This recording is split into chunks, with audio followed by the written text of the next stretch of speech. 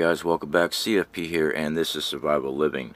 So today's video we're actually talking about China's capabilities of EMP weaponry. I do know that a lot of people don't believe in EMP weapons, so I've been searching out, trying to find out some new information for everybody, just to let everybody know that yeah, the threat is real.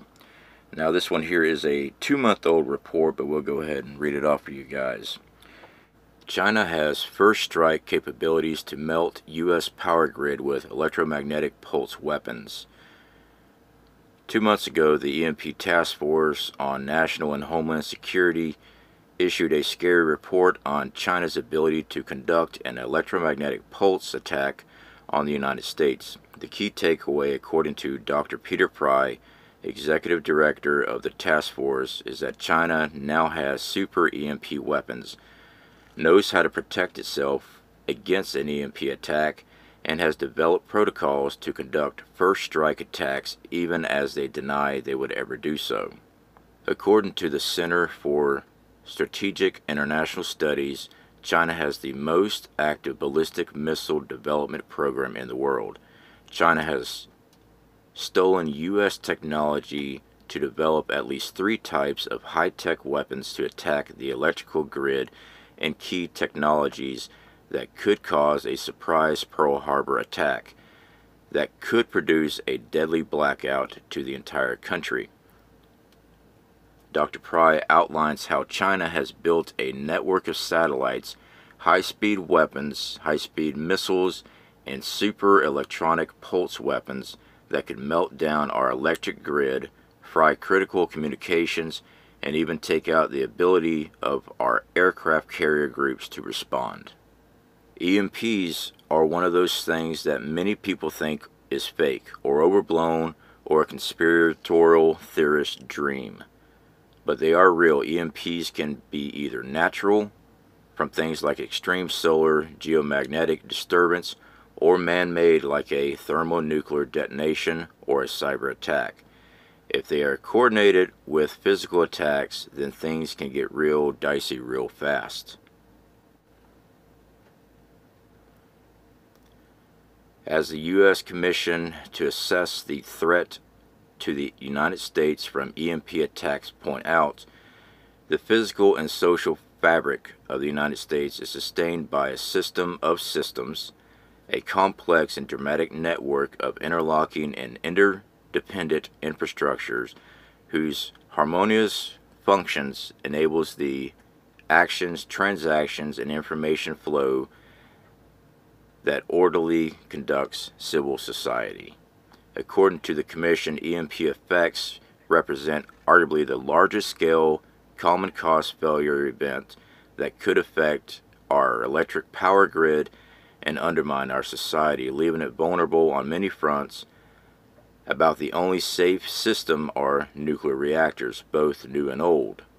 High voltage control cables and large transformers that control the grid are particularly vulnerable. Transformers weigh 400 tons, take 2 years to build, and cost $7 million apiece. We already are way behind on having backup transformers ready. So if many go out at once, we will have a big problem just powering our country alone. The phenomenon of a large electromagnetic pulse is not new. The first human-caused EMP occurred in 1962 when a 1.4 megaton Starfish Prime thermonuclear weapon detonated 400 kilometers above the Pacific Ocean. 100 times bigger than what we dropped on Hiroshima, Starfish Prime resulted in an EMP which caused electrical damage nearly 900 miles away in Hawaii.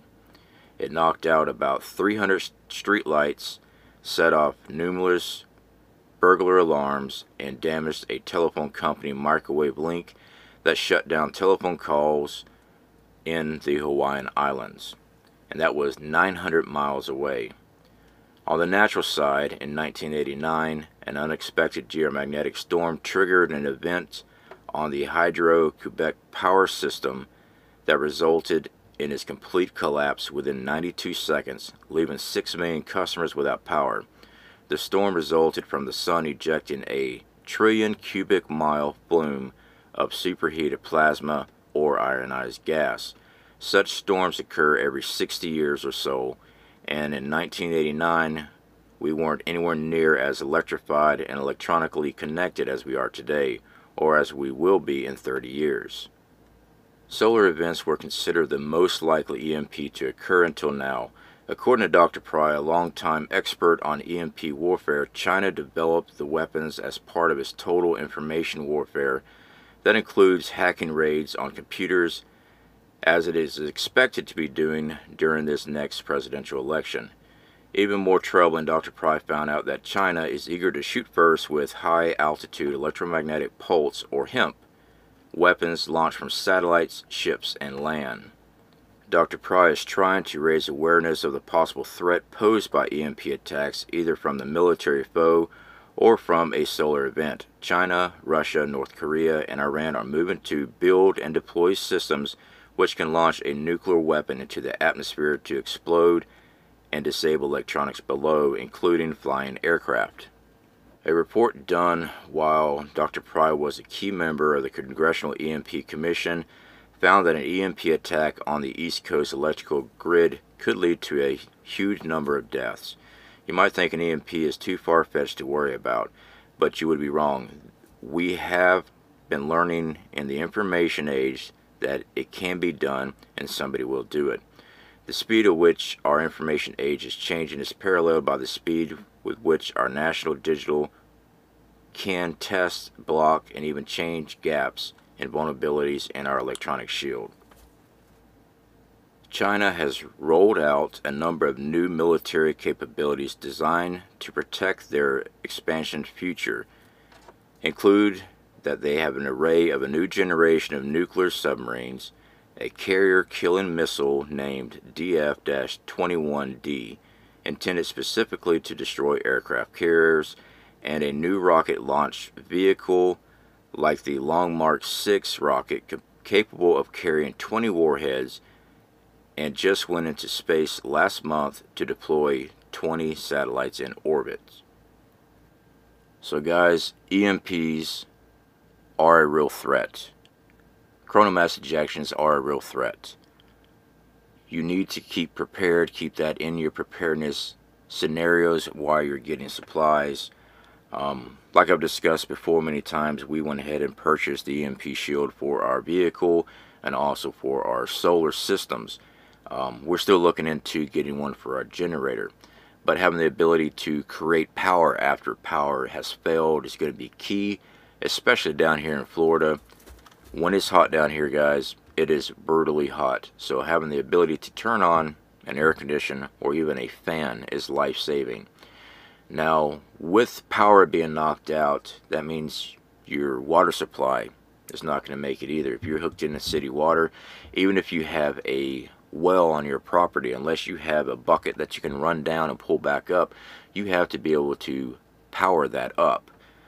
So having ways to retrieve water, having ways to filter out water is one of the first things you need to do. You need to be able to drink water if you're going to live. Clean, drinkable water. Next thing, of course, is food. Electricity for us is definitely up there because we see the need, especially when we're hunting, things like that, processing meat. It just makes meat last a lot longer. Now, I have done many videos already on weekly preps, what you can get for under $100, what you can get for under $50, $20. Many of y'all have seen these. Many of y'all have used that as far as ideas, as far as adding to your normal rotation stock. I cannot stress that enough, guys. If you have not started purchasing foods, purchasing survival equipment as far as water purification, of course you need something to defend your property and supplies with. So yes, that is the bang bangs. You need to get started on that before time is way too late, and it's pushing it. We don't know when this is going to happen, but everything is gearing up for it to happen. So guys, get ready. Keep your head on a swivel. Be aware of what's going on. Don't get wrapped up in the news, because the news is misleading.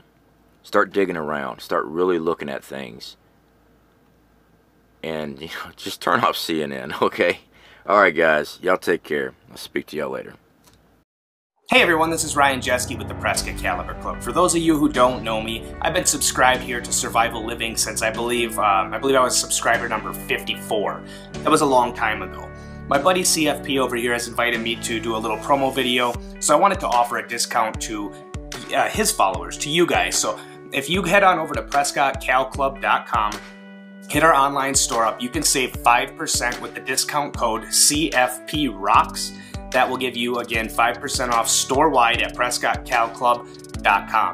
The Prescott Caliber Club is an online emergency preparedness retailer, outfitter. We also are a manufacturer of firearms and a firearms dealer. So we do everything from emergency preparedness to firearms gear, camping, survival stuff, and everything. So head on over to PrescottCalClub.com and remember, CFP rocks. Save 5% today.